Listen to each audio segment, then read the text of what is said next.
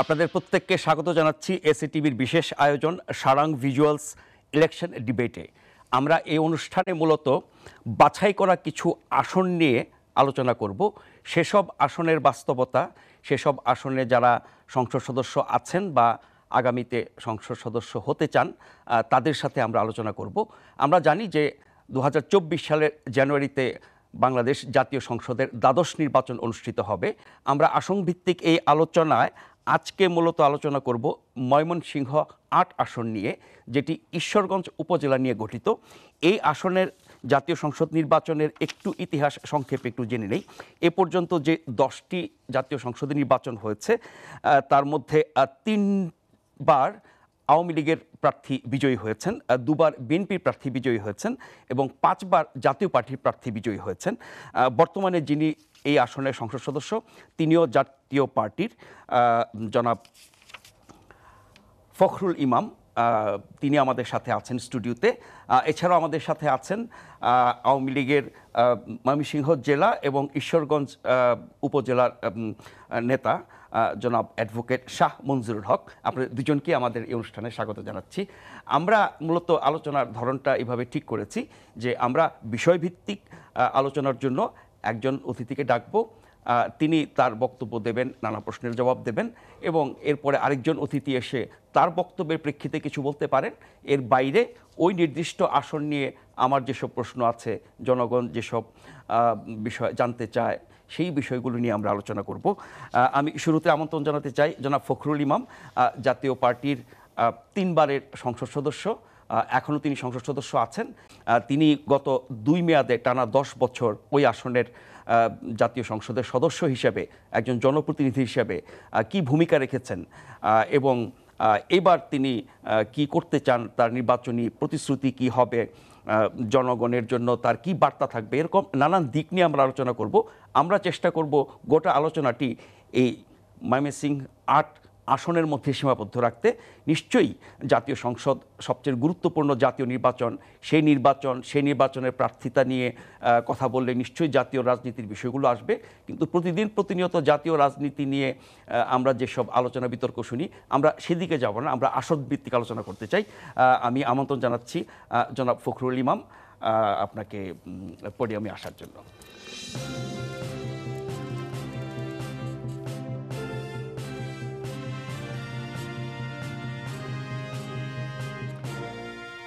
আমি শুরুতে আপনার কাছে যেটি জানতে চাইব, আপনার আসনটি অনেকবারই আপনার দলের প্রার্থীর অনুকূলে গেছে, তারা বিজয়ী হয়েছেন। যে হিসেবটা আমি দিচ্ছিলাম যে 10 বারের মধ্যে 5 বারই। এর রহস্য কি? সেখানকার জনগণ বা যারা ভোট দেন, যারা সমর্থন করেন, তাদের রাজনৈতিক বিশ্বাস, নাকি যারা এই পর্যন্ত আপনাদের দলের প্রার্থী নির্বাচিত হয়েছেন তাদের ভূমিকা? আর আপনি 3বার নির্বাচিত হয়েছেন, 2বার টানা আছেন, এই শক্ত অবস্থানের রহস্যটা কি? ধন্যবাদ আপনাকে। যারা শুনছেন তাদেরকেও ধন্যবাদ জানাচ্ছি। আর আমার সঙ্গে আওয়ামী লীগের একজন প্রখ্যাত আইনজীবী আছেন, শাহ মঞ্জুরুল হক, তাকেও ধন্যবাদ জানাচ্ছি। ব্যাপারগুলো হলো যে আপনি জানেন 10টা নির্বাচন হয়েছে, 11টাই নির্বাচন হয়েছে। স্বাধীনতার পরে যে নির্বাচনটা হয় 72-এর, গণপরিষদ ছিল, তারপরে আপনার কনস্টিটিউশন হওয়ার পরে 73-এর নির্বাচন হয়, ফার্স্ট নির্বাচন। 73-এ আওয়ামী লীগ ল্যান্ডস্লাইড ভিক্টরি হয়েছে। 73-এর নির্বাচনের মাঝখানে 75, আপনি জানেন, সেখানে একটা সহিংস ঘটনা ঘটেছিল, যেটা আমরা কেউ আশা করি নাই। সেই ঘটনার পরে আওয়ামী লীগকে ক্ষমতায় ছেড়ে দিতে হয়েছিল। সেই প্রেক্ষিতে তখন বিএনপি ক্ষমতায় আসে। আওয়ামী লীগের নেতৃত্বেই কিন্তু স্বাধীনতা এসেছিল এই দেশে। এখন বিএনপি আসার পর আপনি জানেন বিএনপির প্রধান ছিলেন জেনারেল জিয়াউর রহমান, উনিও মুক্তিযোদ্ধা ছিলেন।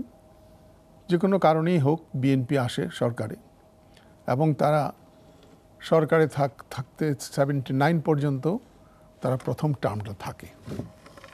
থাকার পর যে থার্ড নির্বাচনটা হয় সেটা হলো 86 সালে।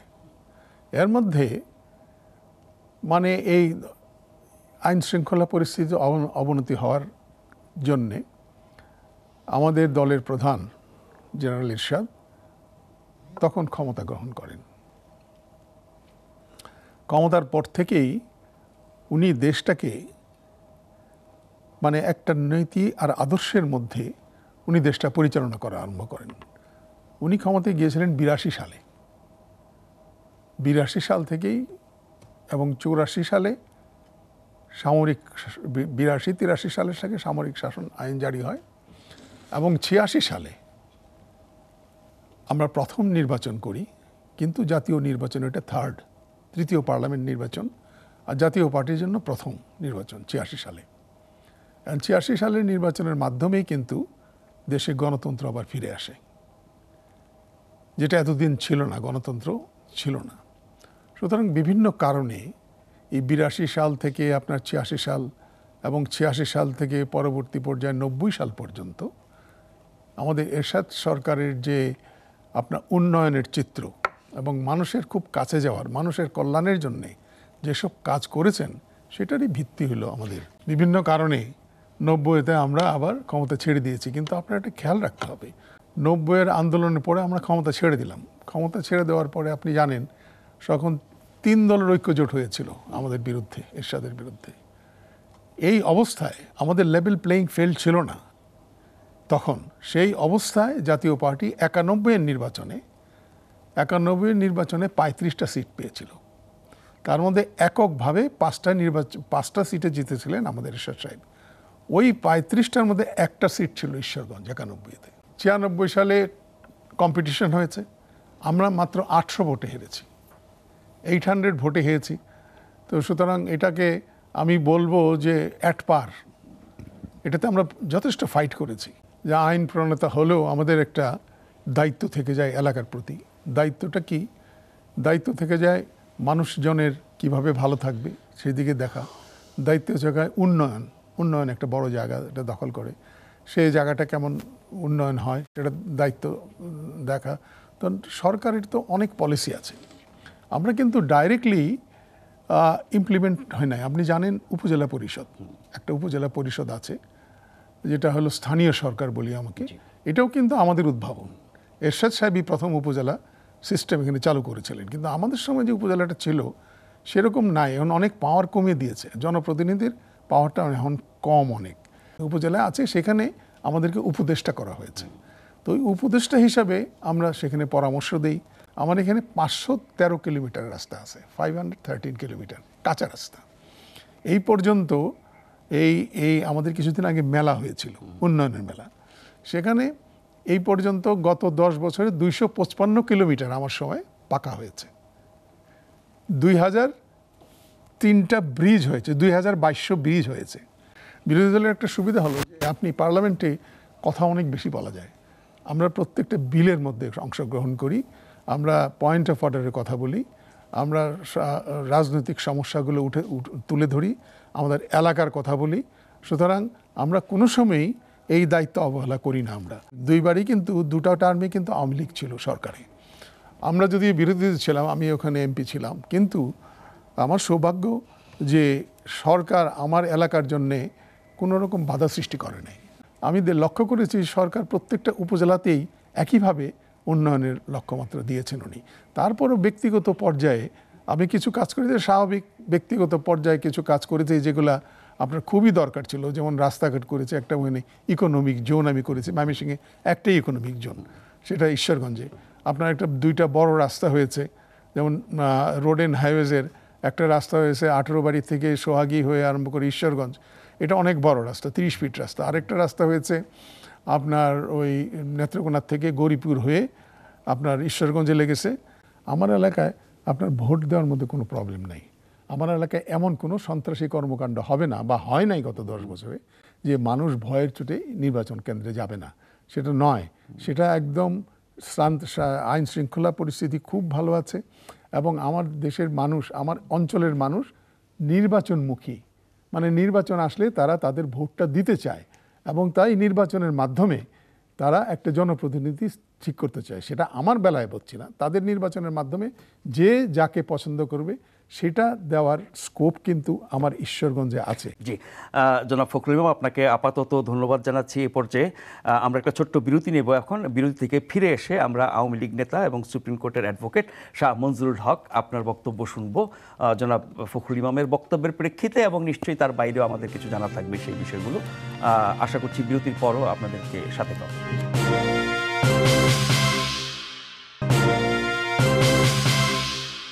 আপনারা দেখছেন ইলেকশন ডিবেট এসিটিভিতে।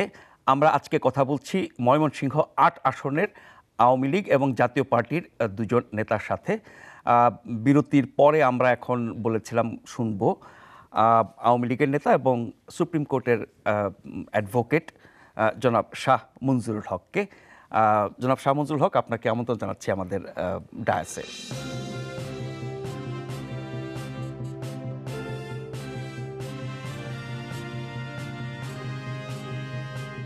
আপনি নিশ্চয়ই জনাব ফখরুল ইমামের বক্তব্য শুনেছেন। তিনি টানা 10 বছর এর আগেও আরেকবার ছিলেন জাতীয় সংসদ সদস্য হিসেবে। এলাকার জন্য যেসব কাজ করেছেন এবং যা কিছু করতে চান, এবং এবারে নির্বাচনে জনগণের উদ্দেশ্যে অনেক বার্তা দিয়েছেন। অনেকগুলো বিষয় এখানে এসেছে। এবারে নির্বাচনে আপনি যদি আওয়ামী লীগের প্রার্থী হওয়ার মনোনয়ন পান, সেক্ষেত্রে যা কিছু তিনি অর্জন করেছেন তার চেয়ে বেশি কিছু করার চেষ্টা নিশ্চয়ই আপনি করবেন। আমি শুরুতে আপনার কাছে পরিকল্পনাটা শুনতে চাই। দলীয় মনোনয়ন পেলে ময়মনসিংহ ৮ আসনের ভোটারদের উদ্দেশ্যে আপনি কি বলতে চান? কেন জনাব ফখরুল ইমামকে বাদ দিয়ে আপনাকে ভোট দেবে? আমি প্রথমে এসএটিভিকে ধন্যবাদ জানাই এরকম একটা ইলেকশন ডিবেট আয়োজন করার জন্য ইলেকশনের আগে, যেটা আমাদের দেশে খুব কম হয়। তো বাইরের স্টাইলে আপনারা করেছেন, ধন্যবাদ এই জন্য। এবং ধন্যবাদ জানাই আমার সহ আলোচক, আমাদের ঈশ্বরগঞ্জ এলাকার পার্লামেন্টারিয়ান। বিশেষ করে ওনার অভিজ্ঞ পার্লামেন্টারিয়ান হিসাবে একটা সুনাম রয়েছে এবং খুব সজ্জন ব্যক্তি, এবং এলাকায়ও as a parliamentarian, as a member of parliament ওনার যথেষ্ট সুনাম রয়েছে, উনি ভালো কাজ করেছেন। সেই সাথে যে ইস্যুগুলি আসছে, যে ঈশ্বরগঞ্জের উন্নয়নের জন্য আমাকে নমিনেশন দিলে আমি ঈশ্বরগঞ্জ এলাকাবাসীর জন্য কি করব, উনি কী করেছেন বা কী করতে পারেন নাই। উনি দেখেন, উনি গত 3 টার্ম পার্লামেন্ট মেম্বার ছিলেন, চতুর্থ, দশম এবং একাদশ। দশম এবং একাদশ 10 বছর উনি একাধারে মেম্বার অফ পার্লামেন্ট ছিলেন। বাট এটা সত্য কথা যে উনি এখন মেম্বার অফ পার্লামেন্টে আছেন, বাট উনি জাতীয় পার্টি থেকে মেম্বার অফ পার্লামেন্ট এখানে। তো জাতীয় পার্টির ভূমিকা বিরোধী দলের ভূমিকা। তো উনি এলাকার উন্নয়নের জন্য যেটুকু করেছেন সেটা জননেত্রী শেখ হাসিনার যে উন্নয়নমূলক কর্মসূচি, যে ওনাদেরকে 5 বছরের জন্য ফ্ল্যাট 20 কোটি টাকা দেওয়া হয়, প্লাস জিওবি প্রজেক্ট এবং তার মন্ত্রণালয় সহ বা তার প্রধানমন্ত্রীর তার দপ্তর সহ যে উন্নয়নমূলক বাজেটগুলি থাকে, সেই বাজেটগুলি উনি বাস্তবায়ন করেছেন এলাকা ঈশ্বরগঞ্জবাসীর জন্য। কিন্তু ঈশ্বরগঞ্জের জনমানুষের যে আকাঙ্ক্ষা, সেটা হচ্ছে যে জননেত্রী শেখ হাসিনার সরকার গত 10 বছর 15 বছর ধরে একটানা ক্ষমতায়, তার মধ্যে 10 বছর ফখরুল ইমাম সাহেব ওখানকার মেম্বার অফ পার্লামেন্ট ছিলেন। তার আগের টার্মে আওয়ামী লীগের যে সংসদ সদস্য জনাব আব্দুল সাত্তার সাহেব উনি ছিলেন। তো গভর্নমেন্ট যখন সরকারে থাকে একটা পলিটিক্যাল পার্টি, তখন তার সংসদ সদস্য যদি সে এলাকায় থাকে, তাহলে এটা সর্বজন স্বীকৃত যে এলাকার জনমানুষের উন্নতি আরও বেশি হয়। প্রথমত হচ্ছে যে আমার এলাকায় যে জিনিসগুলি নাই, মাননীয় প্রধানমন্ত্রী শেখ হাসিনার কল্যাণে যেটা হয়েছে, ইকোনমিক জোন হয়েছে। ইকোনমিক জোনের কাজ কিন্তু আগায় নাই। তো সেটার কাজ এগিয়ে নিয়ে যাওয়া, এটা হচ্ছে ফার্স্ট প্রায়োরিটি। কারণ শিল্পাঞ্চল যদি প্রতিষ্ঠিত হয়, তাহলে বেকার সমস্যার সমাধানটা এটা আশু সমাধান হবে, মানে অন স্পট, যেটা যে এটা ঈশ্বরগঞ্জের উন্নয়নের জন্য সবচেয়ে কাঙ্ক্ষিত একটা জায়গা, যে ইকোনমিক জোনটাকে ডেভেলপ করা এবং এটাকে কার্যকরভাবে বাস্তবায়ন করা। তাহলে এলাকার মানুষের চাকরি হবে, এলাকার শিল্পায়ন হবে। একটা এলাকার শিল্পায়ন হওয়া হচ্ছে সবচেয়ে উন্নত করার জন্য সবচেয়ে কার্যকরী মাধ্যম। সেই সাথে ঈশ্বরগঞ্জের উন্নয়নের জন্য আমি আরেকটা জিনিস বলে থাকি, সেটা হচ্ছে যে এখন আমাদের যে যোগাযোগ ব্যবস্থা মানে প্রধানমন্ত্রীর কল্যাণে, সেই গাজীপুর পর্যন্ত যে লাইনগুলি হচ্ছে, সেটা হয়ে যাওয়ার পরে ঈশ্বরগঞ্জ যেতে আমাদের লাগবে 1.5 ঘন্টা থেকে 1.25 ঘন্টা। এবং ঈশ্বরগঞ্জ আগে আমাদেরকে ময়মনসিংহ শহর হয়ে ঘুরে যেতে হতো, এখন ঈশ্বরগঞ্জ যেতে ময়মনসিংহ শহর হয়ে ঘুরে যেতে হয় না। এটাও মাননীয় প্রধানমন্ত্রীর কল্যাণে বা লোকাল গভর্নমেন্টের কল্যাণে যেটা হয়েছে, সেটা হচ্ছে ত্রিশাল থেকে একটা ভায়া রাস্তা গিয়েছে ঈশ্বরগঞ্জ কানোরামপুর হয়ে। তাতে আমাদের যোগাযোগটা, আপনি জানেন যে গাজীপুর থেকে ত্রিশাল পর্যন্ত কিন্তু মোটামুটি ইন্ডাস্ট্রিয়াল বেল্ট হয়ে গিয়েছে। ওখানে মানে মানুষ যারা আমাদের ইন্ডাস্ট্রিয়ালিস্ট আছেন আমাদের দেশের, যারা শিল্প উদ্যোক্তা, তারা শিল্প প্রতিষ্ঠানগুলি কিন্তু ত্রিশাল পর্যন্ত করতেছেন। তো ত্রিশাল ভায়া হয়ে যে রাস্তাটা বললাম, সেই রাস্তার ধারে প্রচুর জমি আছে, খালি জমি, এবং সেই জমিগুলিকে নিয়ে ঈশ্বরগঞ্জ পর্যন্ত যদি 1-2টা শিল্প প্রতিষ্ঠান বেসরকারিভাবেও প্রতিষ্ঠিত করা যায়, তাহলেও দেখা যাবে যে ঈশ্বরগঞ্জের যে উন্নয়নের এখন যে কৃষিভিত্তিক উন্নয়নটা রয়েছে অথবা খামার ভিত্তিক উন্নয়নটা রয়েছে, তার থেকে অনেক ভালো উন্নয়ন করা যেতে পারে। যোগাযোগ ব্যবস্থা যেটা বললাম সেটার উপর ভিত্তি করেই কিন্তু এটা সম্ভব। এবং সেই সাথে ওখানে যেটা বলা হলো যে বিদ্যুৎ কিন্তু এই সরকারের কল্যাণে ঈশ্বরগঞ্জে প্রায় 100% বিদ্যুতায়ন হয়ে গিয়েছে। সো বিদ্যুতের অভাব ওখানে কম। আর গ্যাস সহ অন্যান্য যে সুযোগ সুবিধাগুলি আছে সেটাও ঈশ্বরগঞ্জে নেওয়া সম্ভব। আমার একটা ভালো জায়গা আছে, আমি একজন কর্পোরেট লয়ার হিসাবে বাংলাদেশের বড় বড় শিল্প প্রতিষ্ঠান যেগুলি আছে অনেকগুলির লিগ্যাল অ্যাডভাইজার আমি। তো সেই সুবাদে, এবং ভ্যাক্সিমকোর সাথে আমার ওতপ্রোতভাবে ভ্যাক্সিমকোর সাথে জড়িত, ভ্যাক্সিমকোর legal adviser plus independent director, সেই সুবাদে আমার এলাকায় আমি মনে হয় যে বেসরকারিভাবেও শিল্প উদ্যোগ নেওয়া যেতে পারে, ইন্ডাস্ট্রিয়ালাইজেশনে অন্তত 2-1টা ফ্যাক্টরি করা যেতে পারে, যেটা ঈশ্বরগঞ্জের মানুষ ইতিপূর্বে ওইভাবে দেখে নাই। তো সেটা যদি করা যায় তাহলে ঈশ্বরগঞ্জকে শিল্পাঞ্চলের যে কানেক্টিভিটি সারা বাংলাদেশে হয়েছে সেইটার একটা যোগাযোগ তৈরি করার সুযোগ রয়েছে ঈশ্বরগঞ্জের জন্য। আর উন্নয়নের আরেকটা জায়গা আমি বলতে চাই, সেটা হচ্ছে আপনার রাস্তাঘাট, ব্রিজ, কালভার্ট, এই উন্নয়নটা খুবই দরকার। জনাব ফখরুল ইসলাম সাহেব বলেছেন যে উনি যেটা করেছেন অর্ধেক 500 কিলোমিটার রাস্তা প্রায়, সেই জায়গায় 200-250 উনি করেছেন। বাকি রাস্তাঘাটগুলি বিনির্মাণ দরকার। ব্রিজ কালভার্টে উনি 50%-এর মতো করতে পেরেছেন, এইটারও দরকার। এবং সরকার ক্ষমতায় থাকা অবস্থায় এখানে প্রজেক্টগুলি যদি পাশ করানো যায়, আওয়ামী লীগ সরকার যেহেতু একটানা ক্ষমতায় 15 বছর ধরে, কোনো একটা প্রজেক্ট যদি ওখানে পাশ করানো যেত তাহলে আরও উন্নয়ন পেত, মানুষ অনেক বেশি উন্নয়ন পেত। যে উন্নয়নটা হয়েছে এটা গতানুগতিক উন্নয়ন হয়েছে ঈশ্বরগঞ্জে।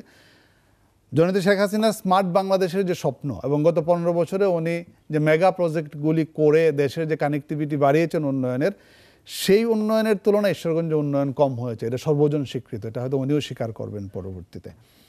ঈশ্বরগঞ্জে আরেকটা যেটা হয় নাই উন্নয়নের দিক থেকে, সেটা হলো কোনো কারিগরি প্রতিষ্ঠান নাই, কারিগরি শিক্ষা প্রতিষ্ঠান নাই ওখানে। আপনার যদি একটা কারিগরি শিক্ষা প্রতিষ্ঠান করা যায়, সেখানে শুধুমাত্র ঈশ্বরগঞ্জের উন্নয়নের জন্য না, আজকে জানেন যে ঈশ্বরগঞ্জ শিক্ষার দিক থেকে একটু পিছিয়ে ছিল জনগোষ্ঠী হিসাবে। আমরা অন্য অন্য এলাকায় যেটা দেখি, কুমিল্লা বলেন, বরিশাল বলেন, বা তারা যেভাবে ঢাকামুখী হয়ে শিক্ষা ব্যবস্থার সাথে সংযুক্ত হয়, আমাদের ময়মনসিংহে একটা এগ্রিকালচার ইউনিভার্সিটি থাকা সত্ত্বেও দেখা যাচ্ছে যে আমাদের ছেলেমেয়েরা ওই ইউনিভার্সিটিতে পড়ার আগ্রহ কম, খুব বেশি একটা না, কম ছিল, এখন হচ্ছে। সেইটা কেন হয়েছে, আমি কম ছিল কেন আমি জানি না, বাট বাড়ানোর যে উদ্যোগগুলি নেওয়া দরকার, যাতে প্রত্যেকটা ফ্যামিলির সাথে নেতৃবৃন্দের যে যোগাযোগটা থাকা দরকার, সেটা হয়তো কম ছিল, যার ফলে ছেলে মেয়েদের পড়ালেখার দিকে যে দৃষ্টি দেওয়া দরকার ছিল সেটা কিন্তু তেমন দেওয়া নেই। ঈশ্বরগঞ্জ একটা ডিগ্রি বিশ্ববিদ্যালয় কলেজ এখন রয়েছে, সরকারি বিশ্ববিদ্যালয় কলেজ, বেশ কয়েকটা নাম করা হাই স্কুল রয়েছে, যে হাই স্কুলগুলি অনেক নাম করা ছিল, অনেকগুলি, প্রতিটা ইউনিয়নের প্রায় একটা করে ছিল। ঈশ্বরগঞ্জ শহরে 2টা হাই স্কুল ছিল, আছে এখনও। সেই শিক্ষা ব্যবস্থার যথেষ্ট উন্নয়ন দরকার। কলেজটা বিশ্ববিদ্যালয় কলেজ হলেও অনার্স সাবজেক্ট খুব কম, সেখানে অনেক বেশি অনার্স সাবজেক্ট খোলা যেতে পারে।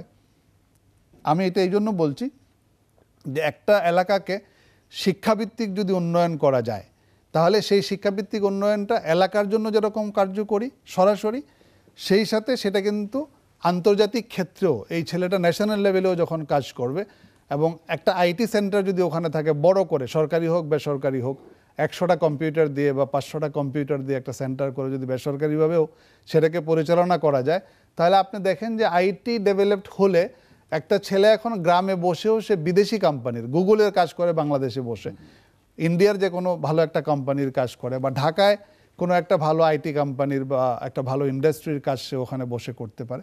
এই ধরনের সুযোগ সুবিধাগুলি লোকাল পর্যায়ে যদি তৈরি করে দেওয়া যায়, তাহলে দেখবেন যে স্মার্ট ইকোনমির জন্য স্মার্ট সিটি, যেটা মানে প্রধানমন্ত্রীর vision, smart citizen, smart society, smart economy, smart government, এই যে ভিশনটা, এই ভিশনের সাথে সংযুক্ত হতে হলে প্রথমেই স্মার্ট সিটিজেন গড়ে তুলতে হবে।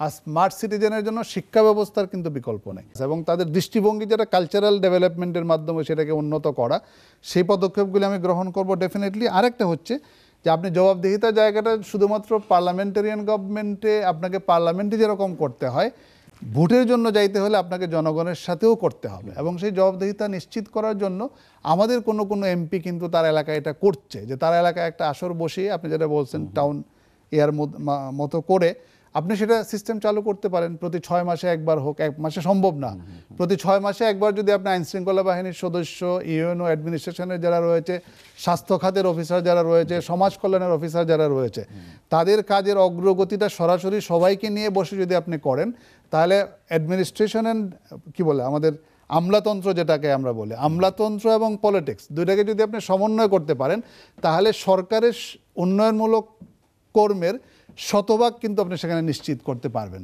এখানে আবছা কিছু থাকবে না যে আমি 50% করতে পেরেছি, 25%। এবং জনগণ, আমি আরেকটা টকশোতে বলেছিলাম যে জনগণ যে শুধু আপনার ব্রিজ, রাস্তা, উন্নয়ন বা নগদ টাকা সেটাও চায়, সেটাও কিন্তু না। আপনি as a member of parliament আপনি এলাকার জনগণের সাথে কতটা সম্পৃক্ত, এটা কিন্তু পরবর্তী ভোটের জন্য একটা বিরাট ইস্যু। একজন ফোন করলো, আপনি 3 বারে ধরলেন না, পরে ফোন ব্যাকও করলেন না, তার কিন্তু যথেষ্ট অভিমান আছে, সে বলবে না আমার ফোনই ধরে না উনি, ওনার সাথে আমি কেন কথা বলবো। তাহলে এখন শুধুমাত্র যে একজন জনগণের শুধু ভোটের সময় যে বাবা ভাই বলে ভোট নিয়ে আসবেন সেটার সুযোগ নাই। আপনাকে প্রতিটা ফোন কল অ্যাটেন্ড করতে হবে, তার প্রতিটা প্রবলেম সলভে আপনাকে দাঁড়াতে হবে। এবং শুধুমাত্র যে সরকারের উন্নয়ন তা কিন্তু না। ধরেন আপনি যদি সোশ্যালি কানেক্টেড থাকেন, তার একটা চাকরি দরকার, আপনি সরকারি চাকরি কয়টা দিবেন? তাকে একটা বেসরকারি হাউসে চাকরি দিতে হবে। সে একটা প্রবলেমে পড়েছে, পুলিশ ধরে নিয়ে যাচ্ছে তাকে, বা কোনো একটা অড সিচুয়েশনে সে পড়েছে, সে কিন্তু প্রথম ফোনটা এমপিকে দিবে। সো এমপি যদি সেই ফোনে রেসপন্স করে তাকে তার বিপদ থেকে রক্ষা করতে পারে, তার সেই অভাবের জায়গাটায় সে দাঁড়াতে পারে, অথবা তার একটা মেয়েকে বিয়ে দিবে, মেয়ের বিয়ে দিতে পারছে না, আপনি যদি তাকে 5-10 হাজার টাকা দিয়ে সাহায্য করতে পারেন, তার বিয়ের প্রোগ্রামে যেতে পারেন, অথবা একটা কর্মীর নাম আপনি জানেন, তাহলেও দেখা যাচ্ছে তারা কিন্তু তখন প্রাউড ফিল করে যে না, আমার এমপি আমার নাম জানে, আমার এমপি আমার মেয়ের বিয়েতে আসছে, আমার এমপি আমার অমুক সমস্যার সমাধান করে দিয়েছে, আমি ফোন করার সাথে সাথে উনি ধরে ফেলছে, অথবা ফোন ধরতে না পারলেও রাতে ফোন কল ব্যাক করেছে। এই যে ছোট ছোট কাজগুলি, সেটাতে রিফ্লেকশন হবে আপনার পরবর্তী নির্বাচনে। এবং আরেকটা বিরতি নিয়ে আমরা শেষ রাউন্ডে কথা শুনবো আপনাদের দুজনেরই। আপনি আপনার আসন গ্রহণ করুন। ধন্যবাদ। আরেকটা ছোট্ট বিরতি নিচ্ছি, অনুষ্ঠানে ফিরে এসে নিশ্চয়ই আপনাদেরকে সাথে পাবো আশা করছি, এবং আমরা আজকের দুজন অতিথিদের সমাপনী বক্তব্য শুনবো আগামী নির্বাচন সম্পর্কে, তাদের ভাবনা, এবং ময়মনসিংহে 8 আসনে তারা প্রার্থী হলে পরে ভোটারদের বা জনগণের উদ্দেশ্যে কি করবেন, সেগুলো অনেক কিছুই বলেছেন, আরও কিছু শোনা বাকি আছে, সেটি আমরা শেষ পর্যন্ত শুনব।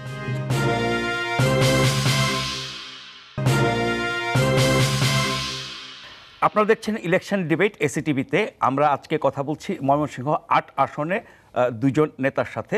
আগামী জাতীয় সংসদ নির্বাচনে তারা প্রার্থী হলে পরে জনগণের উদ্দেশ্যে কি বার্তা দেবেন, যা কিছু করেছেন তার বাইরে কি করবেন, বর্তমান যিনি সংসদ সদস্য আছেন জনাব ফখরুল ইমাম, আমরা তার বক্তব্য আবারও শুনব। এবং এর আগে জনাব শাহ মঞ্জুরুল হক যে বক্তব্যগুলো দিয়েছেন তার ভূমিকা সম্পর্কে, তিনি গত 10 বছর ধরে ওই আসনের সংসদ সদস্য, সেগুলোর জবাব নিশ্চয়ই তিনি দেবেন। এবং তার বাইরেও আমরা তার সমাপনী বক্তব্য শুনব। জনাব ফখরুল ইমাম।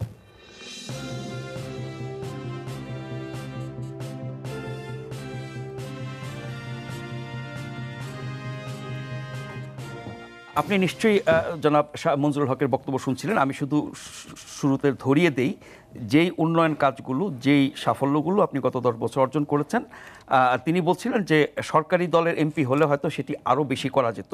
আপনার কাছে কি মনে হয় যে আপনি প্রত্যাশা বা লক্ষ্যমাত্রার চেয়ে অনেক কম করতে পেরেছেন?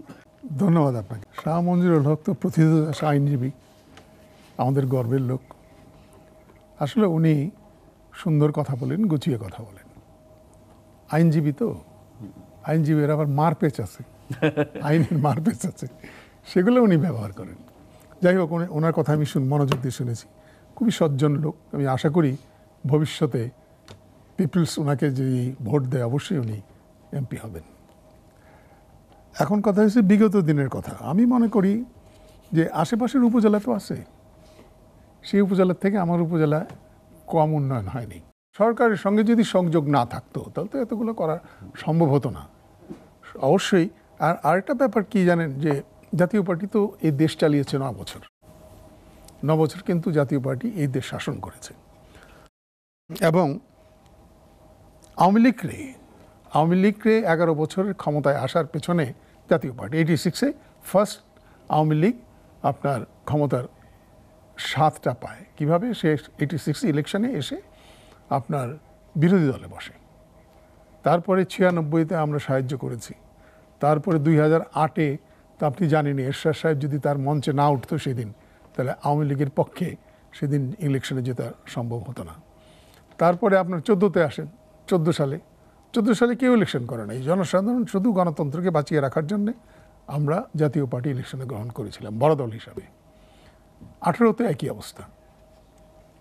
সুতরাং এখানে জাতীয় পার্টি ওখানে থাকলো, অনেকে আওয়ামী লীগ ওখানে থাকলো, সেটা বড় কথা না। বড় কথা হয়েছে যে এই যে জোটটা হয়েছিল এতদিন যে হয়েছে, ভবিষ্যতে জোট হবে কিনা আমি জানি না, কিন্তু এতদিন যে জোট হয়েছে, জোট হতে আমাদেরও কিন্তু অনেক লস করেছে আমরা। শাহ মঞ্জুরুল হক সাহেব যেটা বলেছেন তার সামনে সম্পূর্ণরূপে একমত, কিন্তু ওনার একটু বোধহয় ইনফরমেশনের জন্য আমি বলছি যে আইসিটি বিল্ডিং অলরেডি আমাদের এখানে হয়ে গেছে, যেটা 5 তলা বিল্ডিং হবে, প্রায় এর বরাদ্দ আছে প্রায় 4 কোটি টাকার মতো। এখানে আইসিটি ট্রেনিং সেন্টার হচ্ছে একটা, একদম এটা উপজেলা কমপ্লেক্সের জায়গার মধ্যে এটা হচ্ছে। আচ্ছা, টেকনিক্যাল কলেজের কথা উনি বলেছেন। টেকনিক্যাল কলেজ, 2টা টেকনিক্যাল কলেজ আমাদের ওখানে হচ্ছে। একটা হচ্ছে শিক্ষা মন্ত্রণালয় থেকে টেকনিক্যাল কলেজ, পলিটেকনিক্যাল কলেজ, আরেকটা হচ্ছে বস্ত্র পাট মন্ত্রণালয় থেকে, সেটা স্পেশালি একটা ডিপ্লোমা কোর্সের জন্য 18 বাড়িতে আমাদের ওখানে একটা বর্ধিষ্ণু এলাকা, সেইখানে এটা স্থাপিত হচ্ছে।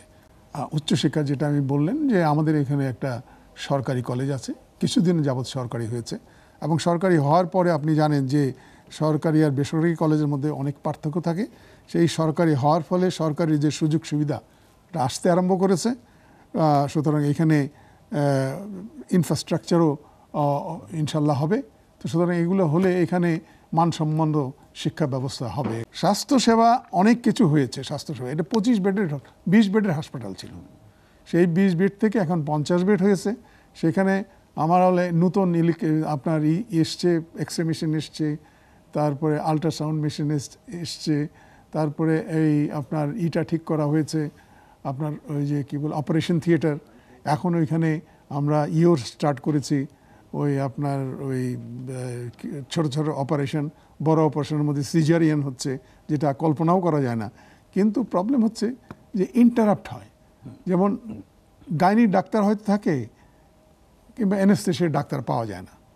তো এই সরকারকে আমরা চাপ দিয়েছি, তো সরকারও সহযোগিতা করছে। আমাদের ডাক্তারের কিছু শর্টেজ আছে, আমাদের এখানে 27টা ডাক্তার থাকার কথা, সেখানে 21টা ডাক্তার আছে। বেশিরভাগই আবার তদবির করে অন্যখানে চলে যান। যারা যান ওইখানে তারা হয়তো ধরেন কোনো পড়াশোনা করে একটা ফাঁকে গেছেন। আমাদের ওখানে 7টা কনসালটেন্ট আছে, 7 কনসালটেন্ট, আর বাকিগুলো 17টা 18টা এই মেডিকেল অফিসার আছে। সুতরাং কনসালটেন্টরাও খুব ভালো কাজ করেন। আপনি জানবেন যে আমাদের হসপিটালটা এত জনপ্রিয় যে আশেপাশের এলাকার থেকে প্রতিদিন 400 থেকে 500 রোগী আসে শুধু আপনার ওই আউটডোরে। যে কোনো নির্বাচনে আমার এলাকার লোক খুবই উৎসাহিত, তারা গণতন্ত্রপ্রিয় মানুষ এবং তারা সবসময় নির্বাচনমুখী মানুষ। কারণ হলো যে দীর্ঘদিন যাবত তারা একটা মানে সহ অবস্থানে আছে। আর আমি একটু মঞ্জুরুল হক সাহেবকে বলি, উনি বলেছেন যে 3টা দল যদি আসে তাহলে জাতীয় পার্টির অবস্থা খারাপ হবে। হইতে পারে সারা দেশে, কিন্তু ঈশ্বরগঞ্জে একটা উদাহরণ দিই আপনাকে, কিছুদিন আগে যেটা আমি বলতে চেষ্টা করছি, যে ইউনিয়ন নির্বাচন, ইউনিয়ন আমাদের 11টার মধ্যে নির্বাচন হয়েছে, তার মধ্যে 3টা পেয়েছে আওয়ামী লীগ, 3টা পেয়েছে আপনার জাতীয় পার্টি, আর 5টা হয়েছে স্বতন্ত্র। এই স্বতন্ত্রের মধ্যেও জাতীয় পার্টি করতে এরকম 2 জন আছে, এবং বিএনপিরও সাপোর্টেড এরকম 2 জন আছে। সুতরাং ইলেকশন হলেই যে জাতীয় পার্টিকে আপনি মানে ফেলে দিবেন তা নয়। জাতীয় পার্টির ভিত্তি আছে, এবং জাতীয় পার্টি ওখানে আমি আগেও বলেছেন, আপনিও বলেছেন, 5 বার নির্বাচিত হয়েছে। 86, 89-এ তো আমাদের সরকার ছিল, এবং ওইখানে উন্নয়নের যে গোড়াপত্তন এটা এরশাদ সাহেবের আমল থেকেই হয়েছে।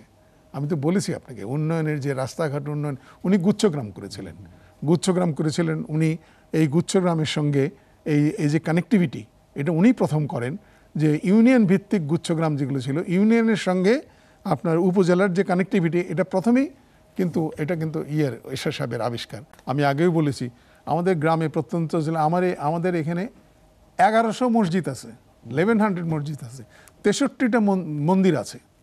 প্রত্যেকখানেই আপনার খুব ভালোভাবে তারা এগুলো পালন করে। বিগত পাকিস্তানের আমল পর থেকে আমাদের এখানে এরকম কোনো অবস্থার সৃষ্টি হয়নি। এমনও হয়েছে যে দুই পাশের বাড়ি মুসলমান বাড়ি, মাঝখানে আপনার পুজো হয়েছে, এবারও হয়েছে। তাই কোনো রকম সংঘর্ষের অবস্থা নাই। আমাদের এখানে শান্তিপ্রিয় লোক, এবং এই জিনিসটাতে আমি গর্ব করব। আরেকটা জিনিস আপনাকে বলতে চাই, আমাদের এখানে প্রতি মাসে আইন শৃঙ্খলার একটা মিটিং হয়। সেই আইন শৃঙ্খলার মিটিংয়ের মধ্যে প্রত্যেকটি ইউনিয়ন চেয়ারম্যানরা আসে। সাধারণ মানুষ ভোটার দিয়ে ওটা আমরা যখন আমাদের নিজস্ব মিটিং করি, যখন আমাদের পার্টির মিটিং করি কিংবা জনসভা করি, তখন এটা হয়। কিন্তু যেটা টাউন হলের মিটিংয়ের মতো, ওই যে নির্বাচিত প্রতিনিধিরা তো আসে, ইউনিয়ন চেয়ারম্যান তো নির্বাচিত প্রতিনিধি, উনি আসতেছেন, অফিসাররা আসতেছে, ওইখানে জবাবদিহিতা হয়, মানে অ্যাকাউন্টেবিলিটির সৃষ্টি হয় যে আপনি কি কাজ করেছেন, কি কাজ করেন নাই, সেগুলো সীমিত পরিসরে হচ্ছে, সেটাকে হয়তো আরো সম্প্রসারণ, রাইট, সীমিত পরিসরে হচ্ছে, এটা আরো সম্প্রসারণ করা যেতে পারে। জি, জনাব ফখরুল ইমাম এমপি, আপনাকে অসংখ্য ধন্যবাদ আমাদেরকে সময় দেওয়ার জন্য এবং মূল্যবান বক্তব্য দেওয়ার জন্য। এবার আমরা শুনবো অ্যাডভোকেট শাহ মনজুরুল হকের বক্তব্য, এবং এটি হবে এই অনুষ্ঠানে তার সমাপনী বক্তব্য। জনাব অ্যাডভোকেট মনজুরুল হক।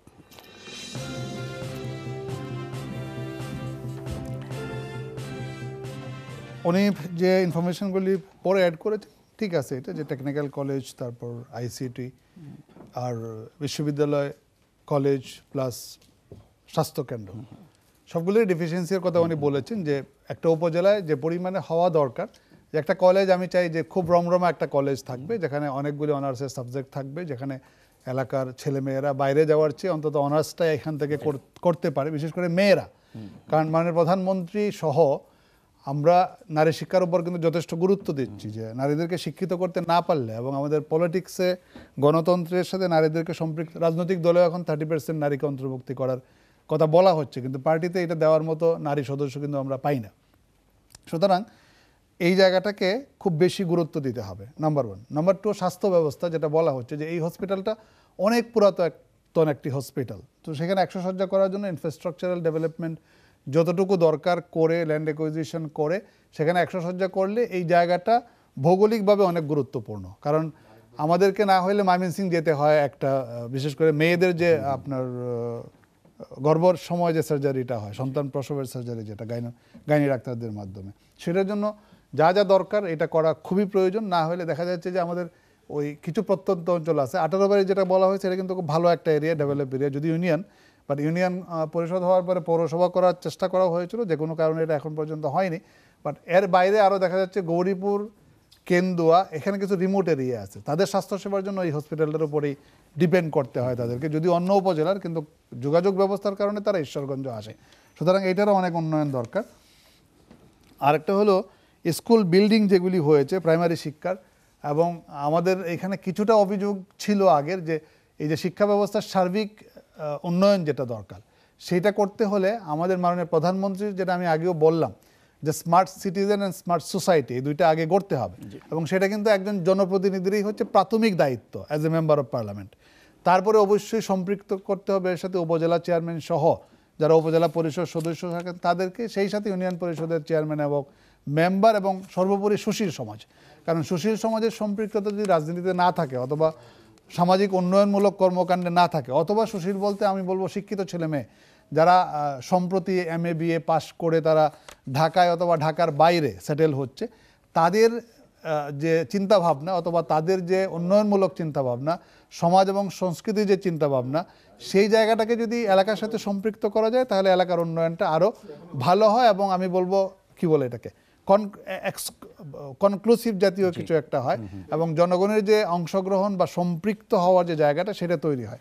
আপনার চাঁদাবাজির জন্য, এটা নিয়ন্ত্রণের জন্য লোকাল পর্যায়ে যারা করে থাকে, এটার সাথে সম্পৃক্ত হয়, এটার বড় একটা সোর্স হচ্ছে টেন্ডার। এরপরে যে চাঁদাবাজিগুলি আছে, হয়তো দোকানপাট থেকে, একটা স্টেশন থেকে, হসপিটালের কিছু দালাল তৈরি হয়, তারপর শিক্ষা প্রতিষ্ঠানে কিছু দালাল শ্রেণী তৈরি হয়।